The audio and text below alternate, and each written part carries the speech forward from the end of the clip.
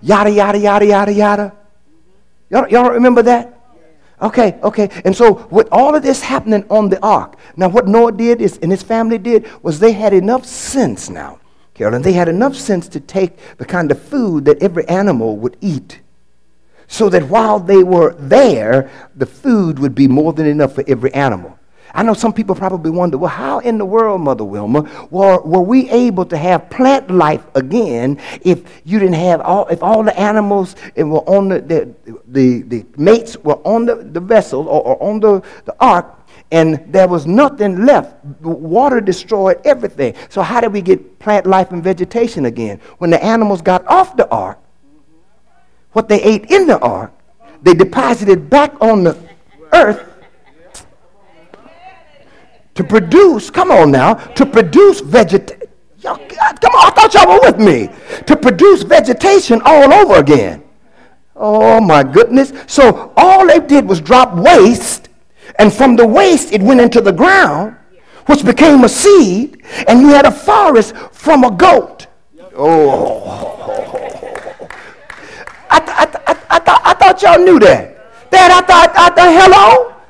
I knew you knew that, but I just thought I would tell you, because most people they try to figure it out. Well, if God killed everything, and if all the water could kill all the plants and all the trees, and for dozens of days there was no life, no plant life, no nothing. So how did God do it? The stuff in the ark. I'm about to say something, Mika. I'm about to say something. The stuff in the ark that was deposited in them in the ark was enough to give birth outside of the ark. Ooh, that's prophetic right there. There's some stuff, Carolyn, that's going on in your ark, but it's putting something inside of you that once you come out of that ark, it's able to reproduce after its own kind, and it'll be a blessing rather than the cursing. See, the cursing drove me into the ark, but the blessing was coming out of the ark. Oh, I told y'all there was something coming out of that. I could feel that bad boy right there. Look at your neighbor and say, that dog is about to hunt. Okay, all right. So y'all with me so far? Come on. I said, are you with me so far? So Satan is the big dog. He running everything. He can talk trash. That's why he could take Jesus up on the mountain and say, hey, Jesus, do you see this city? Look at the tallest building in the city. All of this I can give to you if you will bow and worship me. See, he's thinking that the same manipulation that he used with Adam, he can now use on Jesus. And so he wants to manipulate Jesus' authority for his own self-grandizement. And Jesus said, don't you know you should worship the Lord, your God, and him only should you worship. So what I'm going to look like, bow down and worshiping a thief? Okay, all right. So therefore, we now have, which takes me back to the initial text, but I wanted to give it to you in a chronological order. Everybody with me? Chronological order. The Bible is not written in chronological order.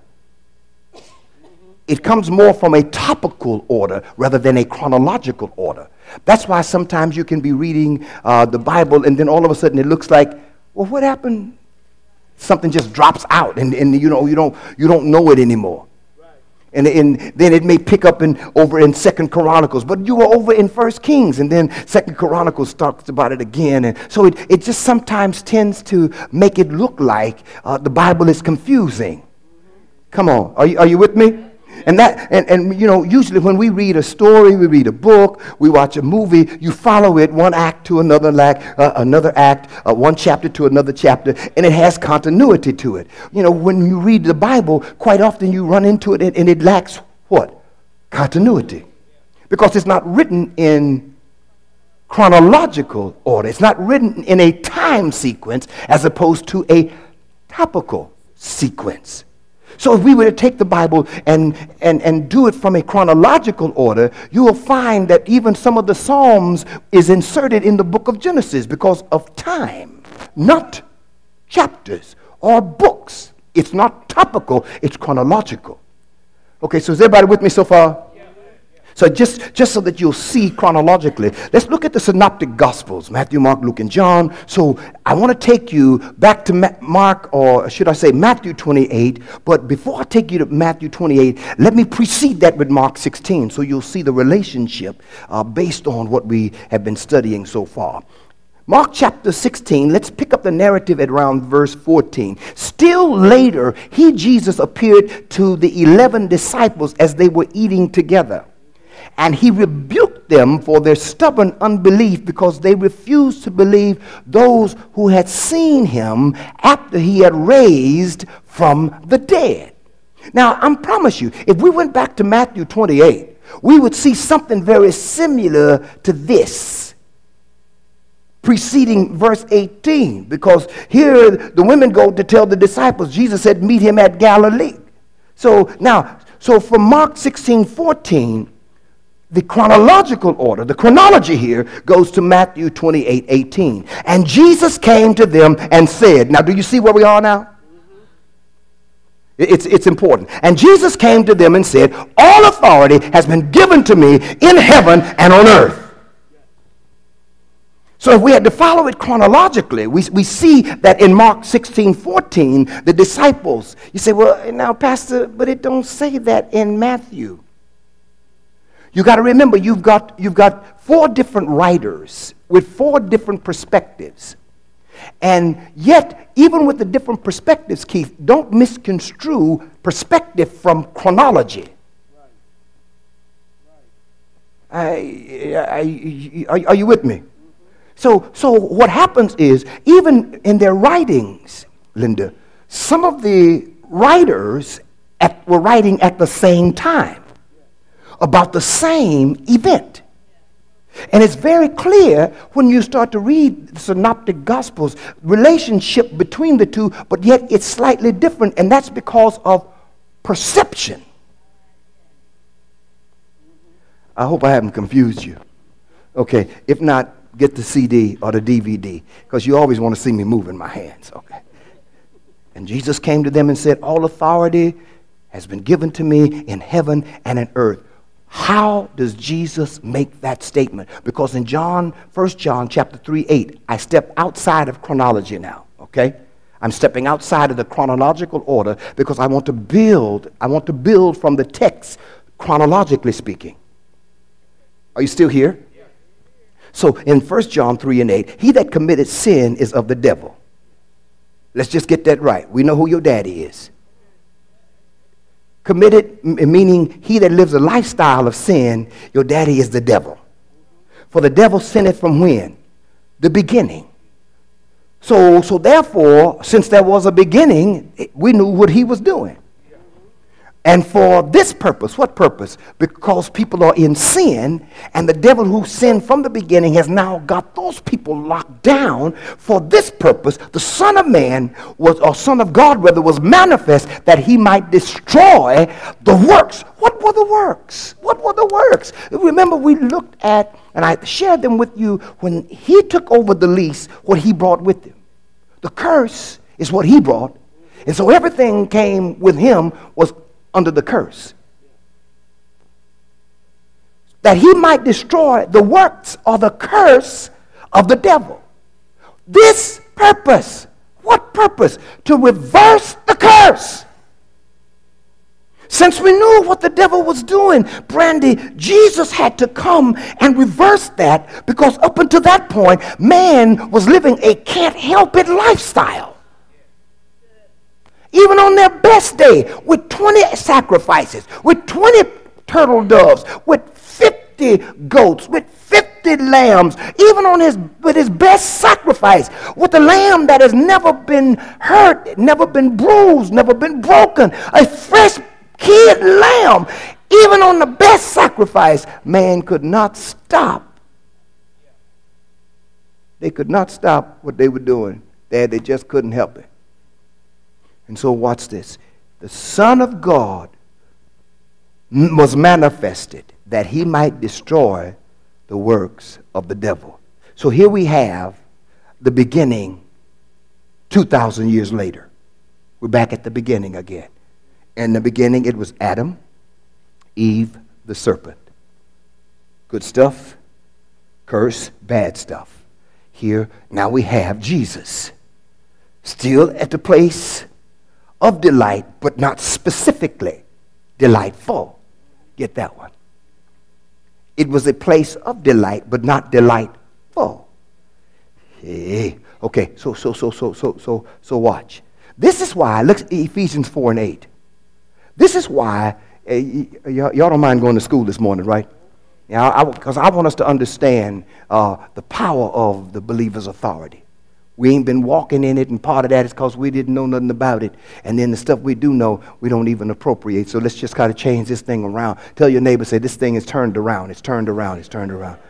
Ephesians 4 and 8. And most often we hear this taught when they want to explain what is called the fivefold ministers, or the ministry of the apostle, prophet, evangelist, pastor, and teacher. Let me show you something, though. It pertains to our lesson today. Ephesians 4 and 8. This is why the scripture says, when he, Jesus, ascended up on high, he led captivity captive and gave gifts to men.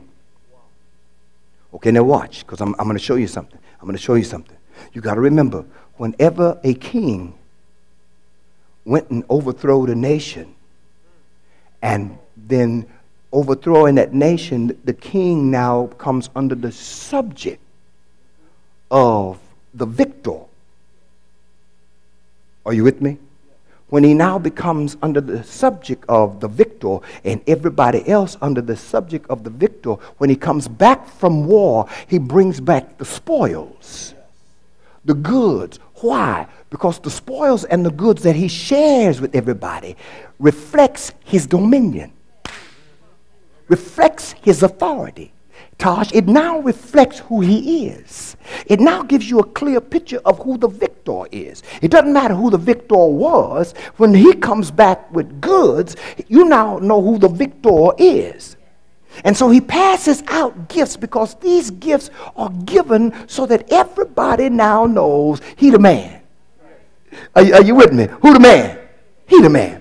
He the man. So watch here. Paul's saying, this is why the scripture says, when he ascended on high, he led captivity captive and gave gifts unto men. Well, I want you to see something, because I want to just real quickly touch on captivity captive, because it sounds like an oxymoron. How can you lead captivity captive? Something a little ambiguous. Okay, maybe I was just trying to get you to be too deep. I'm sorry. Okay, so let me repeat for you. Under the auspices of the devil, sin, death, hell, the grave, the curse of sickness and disease, lack and poverty held man captive under Satan's rule. Man was held captive under Satan's rule by sin, by death, by hell, the grave, the curse of sickness and disease, and lack and poverty. He was now captive. And these were the chains that held him in captivity under Satan's rule. Are you with me? Yes. I said, are you with me? Yes. Okay, all right. So let me show you something else. Jesus now comes and destroys Satan's stronghold forever, and puts all things under his feet, and takes that thing that held man captive. What is it? Sin. Come on. Death. Hell. Come on, what else? Yeah. All of those things. He puts them under his feet, and that which once held man captive has now become captive. I want you to see it. You see it, Antoine? So that which once held man captive, Jesus takes it now and puts it under his feet and say, I'm now leading captivity captive. Captivity now has come under my authority. It's all under my feet. I'm now ruling this stuff. And so no longer will man ever be held captive by sin, death, hell, the grave, sickness and disease, lack and poverty. Why? Because Jesus is the victor. Jesus is the victor. And when he gave gifts, you see it in verse 8, he gave gifts to men to say that I am the captor, not the captured. Come on, I want you to get this. I want you to get this. You see, if you get a revelation of this, Taj, you'll never let this stuff buckle you up again. You'll never let it tie you down again, because you now know, good golly, Miss Marley, I cannot become captivated by this again, because I've been liberated by the power of his dear son. Oh, Lord have mercy. I'm getting a bit excited here. And now let's jump to verse 9. Same chapter, book of Ephesians. I want to repeat again. I stepped outside of the chronological order to make some points here. Notice that it says he ascended. When he ascended on high is how verse 8 opens up, right? So notice the author says, notice it says he ascended in verse 8. This clearly means that Christ had to first descend before he could. You can't ascend if you've never, come on, let's keep it real simple. You cannot ascend if you've never descended. So what he's saying here is it's clear that there was a descension into the lower parts of the earth before there was an ascension on high. Well, why would he have to go to the lower parts of the earth? Because that's where the chains were. That's where captivity was. That's where the head of captivity was, in the lower parts. So he had to go there, Keith, and he had to take back the authority, the rule, the dominion of the captivity, and put it under his feet and get up, walk the city with all power in his hands. Ooh, this is some good stuff right here, huh? Are y'all getting this? Come on, are you sure you're getting this? Pastor, what they got to do with the lesson? Stay with me. Don't backslide. Stay with me.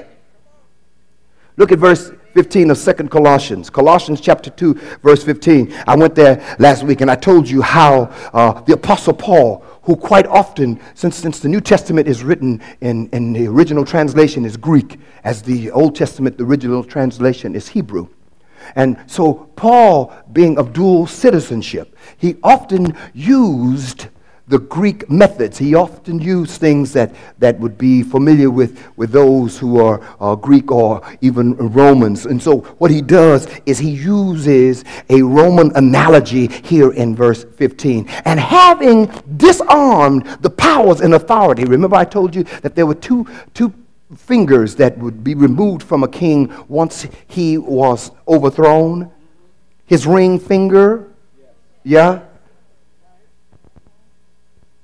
and then his thumb, the signet, because he could put his thumb on the color and stamp it, because he'd use that as a stamp it with his thumb, so his thumbprint, or he could use his signet ring, put it on a color and stamp the document. So to take away the two fingers was a clear indication you no longer have any. Come on. You getting it. And just think, you letting this fella push you around. You still letting sin push you around. You still letting lack and poverty rule your life. You still letting sickness and disease rule your life. And it has no authority.